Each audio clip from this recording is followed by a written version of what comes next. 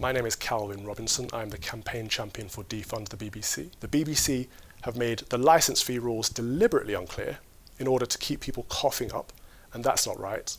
We will develop and distribute guidance material to raise awareness and deliver clarity on the legal implications of cancelling your TV licence. The BBC system for catching and prosecuting non-licence fee payment is discriminatory and disproportionately affects women and the poor to do a deliberate lack of clarity around the right to refuse entry. They rely on fear and confusion to continue collecting payment from people who may not even be watching live TV. This has to stop.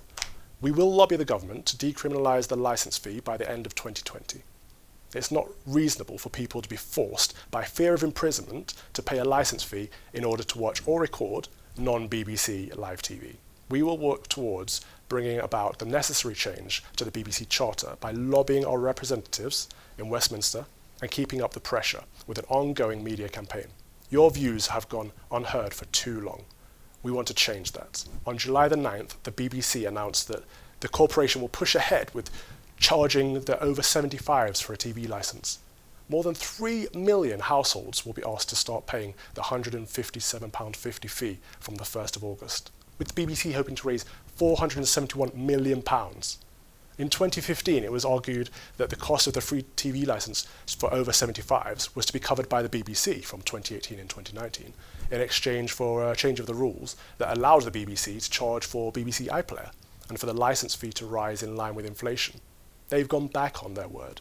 At the time, the BBC said it was the right deal, and the BBC director, General Tony Hall, called it a strong deal for our audience, saying, "Far from being a cut, this was a financial settlement that is shaped to give us, effectively, a flat licence fee that should bring income across the first 5 years of the next charter.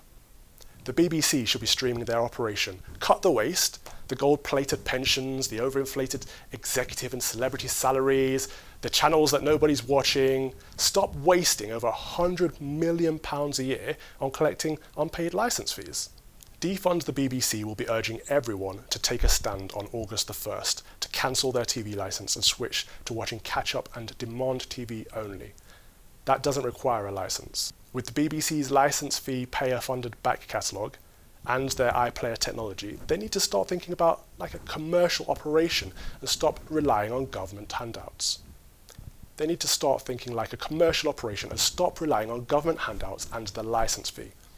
If you want to get involved and support this campaign, please visit gofundme.com/defund-the-BBC.